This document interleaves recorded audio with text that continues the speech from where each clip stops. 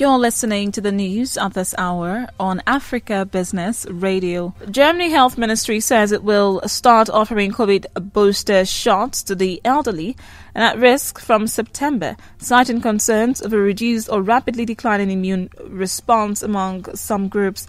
The Health Ministry says the booster shot, either Pfizer, BioNTech or Moderna, will also be offered to anyone who received the 2-dose Astrazeneca or single-dose Johnson & Johnson jabs in the interests of preventive health. And that was the news at this time on Africa Business Radio. You can continue to listen live online at www.africabusinessradio.com or via our mobile app. I am Rachel Chijindu. Good afternoon.